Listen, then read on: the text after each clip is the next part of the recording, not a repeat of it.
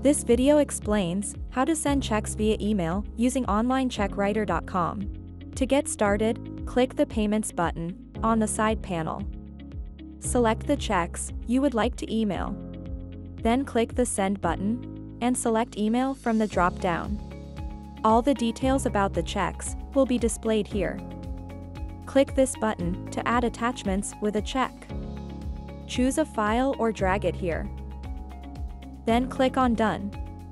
You are able to find the number of attachments being sent with the email, considering the number displayed here. By clicking this button, you can also add a custom message. Then click Submit. The info icon indicates that you have already attached some files to the checks.